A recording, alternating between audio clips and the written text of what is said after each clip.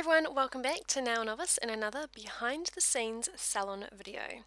Hot towel cabinets are an expensive salon investment if they're not something you use on the daily, but did you realise you can easily create the same effect in an affordable rice cooker? This is my $15 Kmart rice cooker, and other than the cooker itself, all you need is the towels.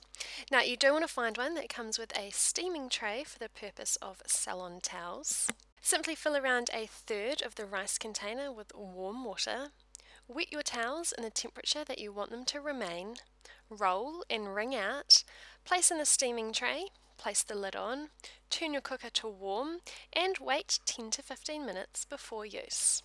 This handy trick is a fantastic option for people that only need a few towels at a time or sparingly throughout your salon week.